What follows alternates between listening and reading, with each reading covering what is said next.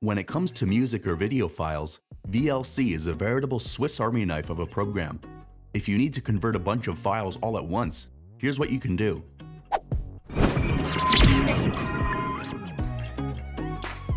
To start, open VLC, click on Media at the top left, and select Open Multiple Files.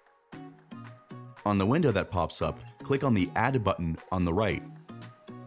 On the File Explorer window that pops up, navigate to the folder containing the videos, then hold down Ctrl and select everything you need to convert.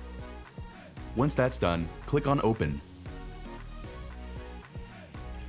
At the bottom of the window, click on the arrow next to the Play button and select Convert. On the conversion window that pops up, select a format to convert your videos to from the drop-down menu, and look over the other options available to check if you may need them.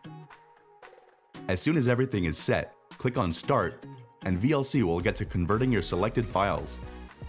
Depending on how many things you've set to convert and how powerful your PC is, it may be some time before it manages to convert everything. Your files will pop up in the same folder when they finish converting.